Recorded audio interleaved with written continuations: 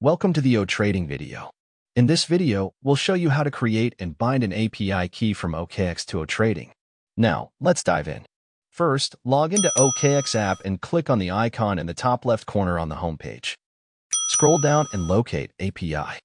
Click on Create API Key. Enter API name, like Otrading. Follow the rules below to fill in passphrase. Remember this passphrase as you will need it later. Select Read and Trade in the permissions. Next, click Confirm. Get and enter your phone authentication and email authentication, then click Confirm. Great! Your API key is now created. Copy the API key and the secret key. Open Otrading app. Locate Bind API. Select OKX and paste the API key and the secret key into the respective field. Finally, enter the passphrase you set up in OKX earlier and click Bind. Read and accept third-party transaction security authorization prompt.